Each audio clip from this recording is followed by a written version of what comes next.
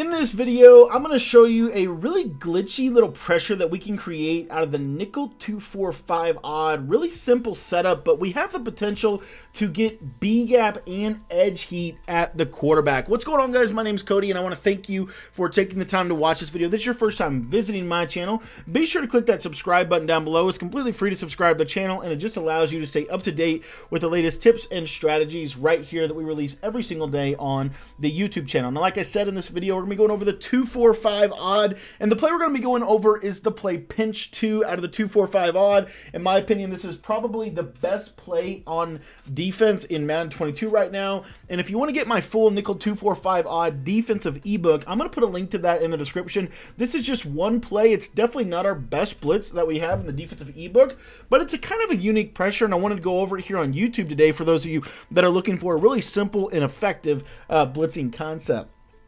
So all we're going to do is we're going to pinch our defense. We're going to crash our D line to the right, and honestly, from there we're pretty much done. Like, we can literally just call a snap, and what you'll oftentimes see is we'll get this right edge heat or we'll get this gap heat. Now, the way that you can make this even better is once you do that, once you pinch your defense, just show blitz. What you'll see is it really will pinch everybody kind of right in here, and I find this to be super effective. So you'll see here again, we're just pinching everybody down, and as you can see, we're going to get some looping pressure, get some edge pressure. The beauty of this defense is that it really does. Oh, I'm sorry, I forgot to tell you, base align.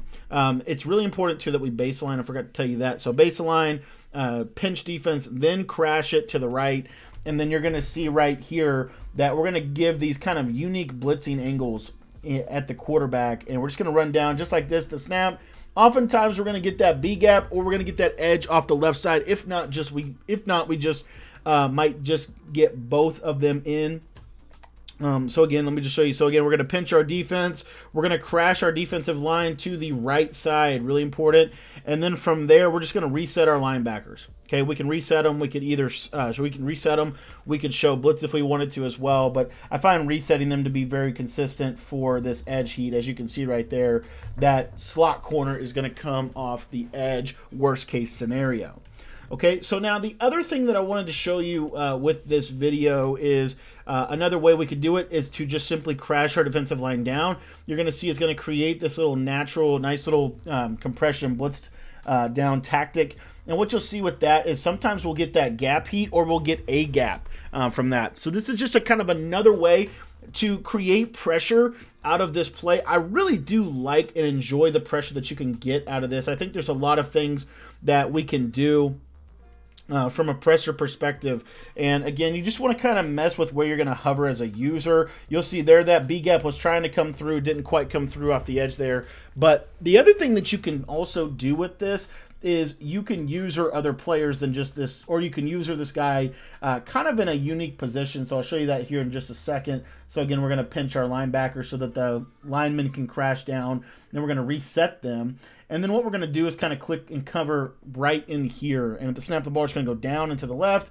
And as you see, we get these nice, crazy little blitz angles. And what I like about this is this defense absolutely screams at the quarterback. Now, the other thing that you could do, like I said, is just pinch your defense, crash your defensive line down, and then from there, what I like to do is go ahead and show blitz. You see that it brings that left side guy in a little bit. It just creates this really nice pinched look. And the reason I like this so much is I find that it is very difficult for the opponent to know where the pressure is coming from. And honestly, I will tell you this as well. I have found that they actually kind of don't expect pressure when you give them a look that looks like this. It doesn't look like pressure is going to come in, and we're able to create a significant amount of pressure. So this is just kind of one of my favorite little tactics here. I love this pinch alignment out of the 245 odd because of this little, you see how it creates this, it's just kind of a unique look here, and I find that I can get some pretty unique blitzies or pretty unique blitz angles to be effective out of this. So obviously there's other ways to run this. Like, we could literally just baseline and press this, and what you'll see is we'll get pretty good pressure. I am having a little bit of trouble in practice mode with the blitzer on the left. He's much more consistent than you're seeing right now in game. He's a way more consistent than what you're seeing right here. That's more of what we're consistently going to get, is that angle right there.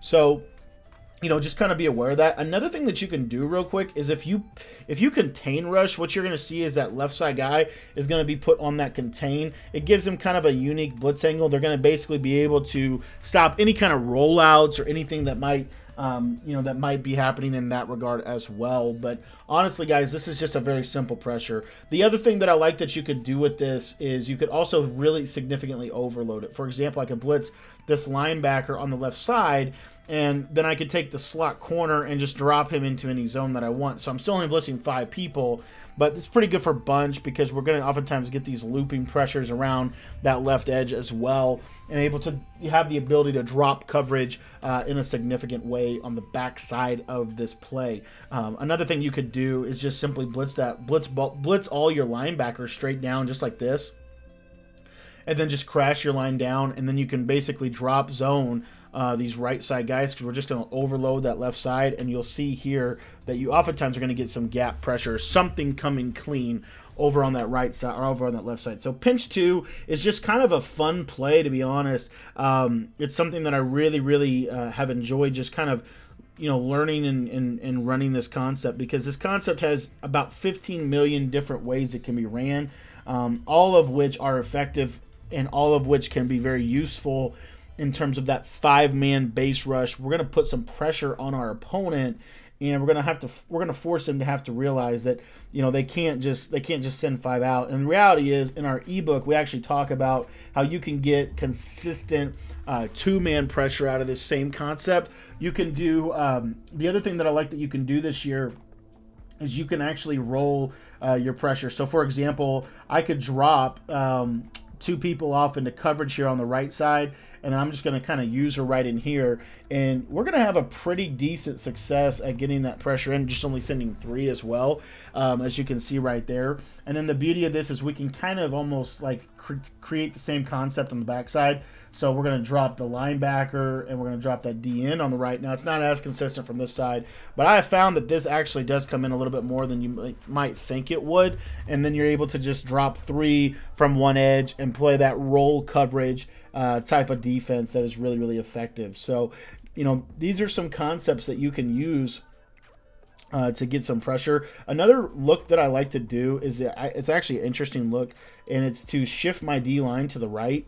And the reason I like this out of that pinch 2 is because it allows me to kind of play like right in here with my user. And I find this is a really wonky B gap pressure as well. So, you know, there's just some concepts that I wanted to kind of mess with a little bit in this video and share with you that you could do some really unique things. Again, I think people don't realize that, like, you can move these guys around, and when you move them around, it really does make a big difference. For example, something like this right here, we shift our line to the left, crash it down, and you see now we're screaming through that B gap again. So those are just some concepts that you can apply to your game. I want to thank you for watching today's video. Like I said, this is just a simple pressure concept that you can mix in. I really like it because we can get that angle right there, and I find that angle to be very effective. And again, we oftentimes get this B gap animation that I find to be super good, especially against gun bunch, because we're going to put ourselves in a decent situation to pretty much, you know, force them to have to do something from a pass protection perspective. Maybe blocking a tight end, maybe blocking a running back, whatever it might be.